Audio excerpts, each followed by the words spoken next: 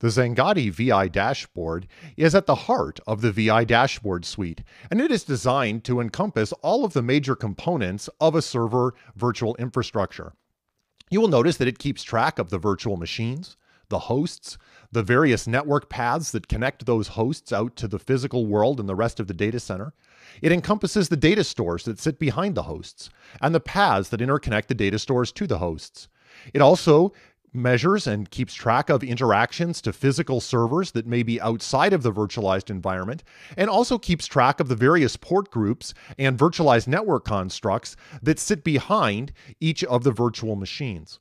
All of this information is summarized into a performance index at the top of the screen. Of course, like all Xangati dashboards, you can see that the display is continuous and responds in real time to exactly what's happening in the network. If I grab the slider at the bottom, you can see that the dashboard is immediately responsive and is able to track with even the most minute changes in the infrastructure over the last several minutes, providing a great way to see exactly what the context is surrounding the environment. Similarly, there is also a red record button at the bottom of the transport that enables us to capture any of the live displays inside the Xangati dashboard and preserve very, very granular information in the time domain. If we switch to the full version of the dashboard, you will see that we're tracking dozens of metrics across each of the elements that comprise the VI dashboard. The Performance Health Index is calculated continuously based on all of the metrics that we're keeping for each of these areas. For each of them, we're measuring the performance against best practices, first of all, that are defined by VMware for virtual machines and hosts and data stores. And based on that information, we're able to find out if things are absolutely wrong and they're just not going to lead to good virtualized performance. Secondarily, we're also tracking every item inside the dashboard through our automated profiling system. It is constantly monitoring the performance and the behavior of every item that we're tracking and establishing what the normal behavior patterns are for each object. When things step out of line, a couple of things happen. First of all, an invisible finger will reach out and press this red record button to make a capture of the exact parameters around that particular alert or event. And secondarily, the Performance Health Index will be impacted proportionate to the degree of the storm. So in this particular case, we can see that there are several host alerts and a few virtual machine alerts. If we were to look at these virtual machine alerts, we can see that it looks like there are some virtual machines that have some issues. It looks like there's a desktop here, for example, that's swapping, and another machine that has some high CPU usage. If we were to play back this particular alert, what it will do is it will load up the recording that's in process for this particular virtual machine, and it will show us instantaneously exactly what the CPU usage is from the time that this alert started and on forward in time. Now, in this particular case, we can see that the CPU usage is very high, and we might actually wonder what stands behind that. What processes are causing the CPU utilization to be running about the level of a full core inside my environment? In order to dive further, we will use the Windows System Viewer. Under the System Performance tab of the recording, we can actually play back a part of the recording that was made using the Windows Management Interface that drills in and shows us the exact processes that were running at this time, as well by CPU as well as by memory. And we can see that in this case, it looked like there's some kind of script on the machine that has gone awry. And in this case, if this was a typical server process, we would be able to probably talk to the server owner and discuss, what the stuck process is with them, rather than assume that the virtual infrastructure is to blame. And in this way, the Xangati's ability to provide complete contextual details from the hypervisor level metrics all the way to processes taken from inside the guest, it provides a very powerful troubleshooting environment in which to find and resolve issues quickly.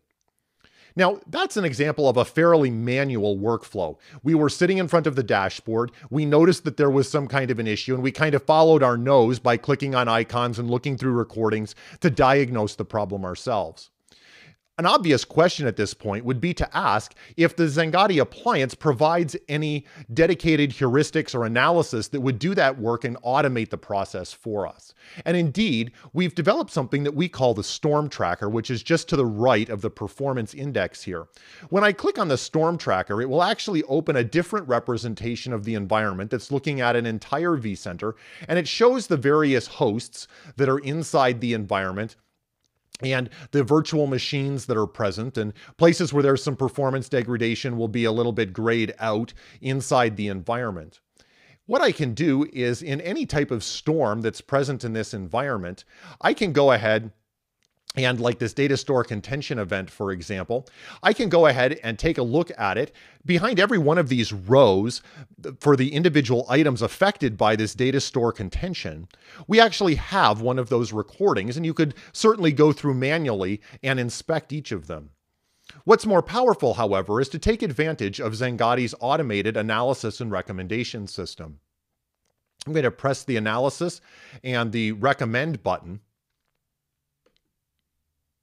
And what the system has done is it's gone out and it's taken all of the virtual machines that were complaining of performance degradation, and it's looked at the usage patterns of each of them, and it's compared them to try to find out what is going on at the base of it. And in this particular case, it looks like one particular virtual machine, or two of them, have excessive data store latencies and also higher data store IOPS than the other VMs. And in this case, the data store contention is caused by the excessive use of the data store by these two virtual machines. So it looks like we have a backup device as well as an analytics server that are really consuming more than their share of the virtual machine. Now, at this point, we have a pattern established whereby we have some machines that are being victimized, if you will, by the activity of some other virtual machines. And an obvious question would be, is this important? Does it happen often? Does it keep happening? What's the history of this? And do I need to be concerned about it? Or is it something that just happens to be going on in the environment right now? Inside the recommendation, we provide a metric that we call storm intensity. And this is a measure of the frequency, the severity, and the duration of this exact pattern of activity. So instead of looking at decorrelated alerts, this is taking all of that into account and is showing us that over the last 30 days, it looks like on 1, 2, 3 occasions, this particular storm existed. So it's not that this is something that happens all the time. It does seem to be a little bit worse towards the end of the month than the beginning of the month. And there's certainly an incidence here, very close today. But at a base level, there's no direct correlation between the storm intensity and capacity usage. So in other words, the system has enough capacity for this from a raw storage capacity perspective, but the recommendation of our system is to upgrade the data store so it can handle a higher rate of I/O. You could certainly upgrade the network to reduce congestion, or obviously, since we've called out the specific systems, perhaps move one of them to a different data store. This type of analysis that enables you to move from a graphical representation of the environment down to a detailed cause and effect with detailed recommendations is tremendously useful and automates the entire process. Inside most environments, those storm reports would be automated and delivered on a daily, weekly, monthly basis, whatever you decide, to your desktop. In addition to this automated handling of events and the powerful recordings, there are many real-time benefits to the Xangati dashboard as well. If I were to click on any of the metrics inside this host column, for example, it would immediately take me to the Monitor tab, where I would see a tabular list of my various ESX hosts and then be able to drill into any of them for detail. Similarly, if I look at my whole list of virtual machines here, it's very easy to pick a particular virtual machine, perhaps like my vCenter, and go ahead and double-click on it and instantly pull up the complete performance context for this virtual machine.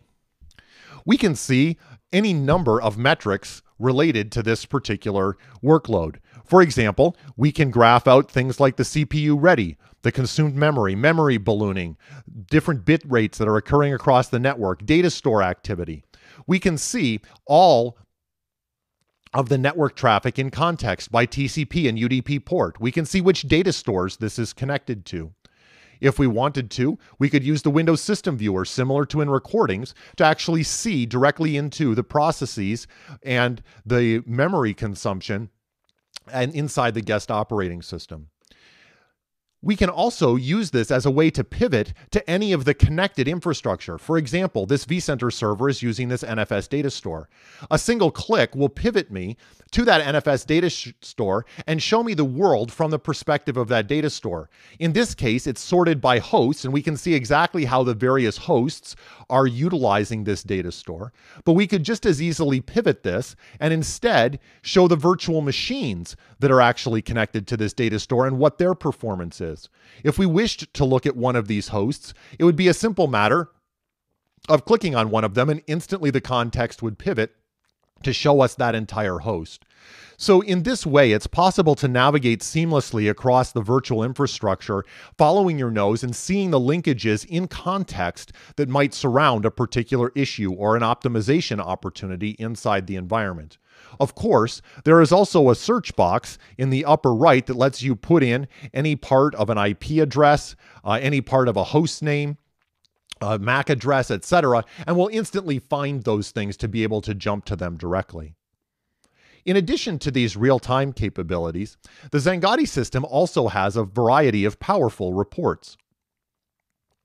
The reporting system is very simple to understand. We have a variety of summary reports, perhaps starting with an alert report that will show the alerts that happened during a time period and give you a way to sort them by the severity and so on and so forth, and to see exactly what was affected and how long it occurred. Similarly, we also have the ability to see capacity alerts and then run a variety of overall reports and summary reports against the system that might summarize all of the virtual machines, all of the data stores, so on and so forth.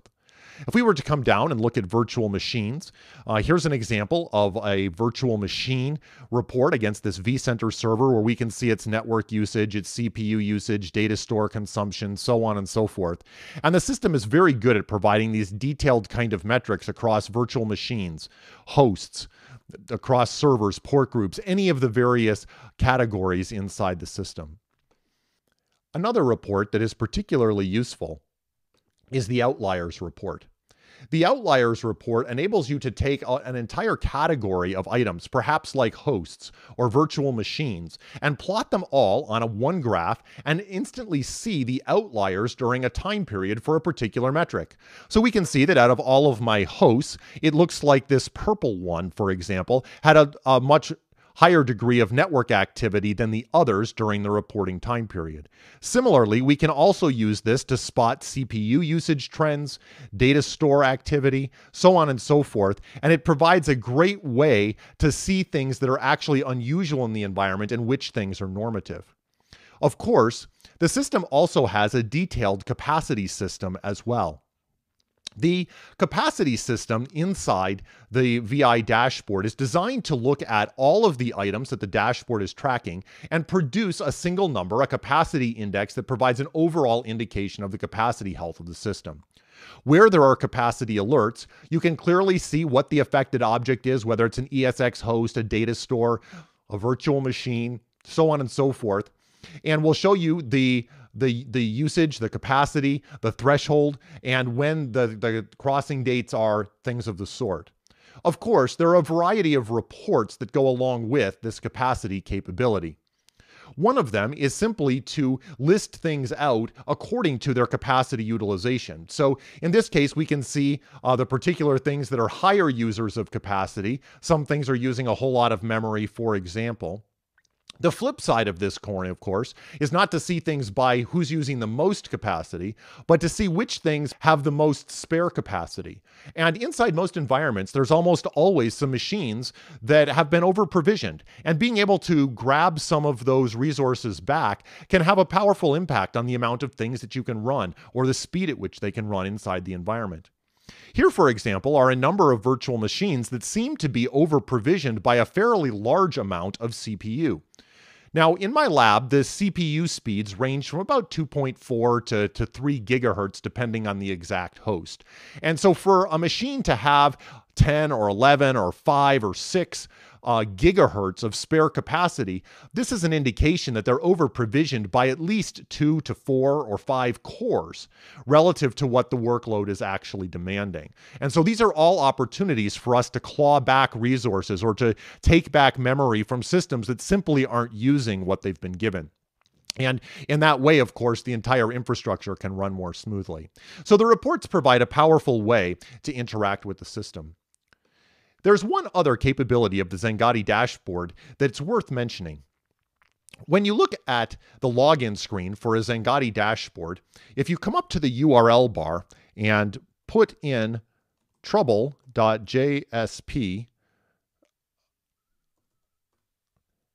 after the URL, you'll be taken to our Visual Trouble Ticket portal. The Visual Trouble Ticket is a powerful tool that enables server owners to file their own recordings. So there may be people inside of the IT department that don't have access to the Xangati appliance, and it's not their responsibility to manage the virtual environment. But if they have a problem with their server, perhaps finding it slow or finding reports hard to run or whatever their situation is, when they click the Create Visual Trouble Ticket button back on the Xangati appliance, we will make a 15-minute recording with a 1-minute pre-roll buffer of all of the conditions surrounding that VM, just like an alert recording or a storm recording.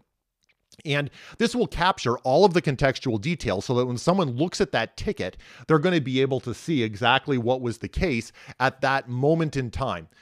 And this is a great way to capture things before vMotion moves them or in a time when no one's looking at the environment in the exact way that would be needed to see what that particular server owner is seeing.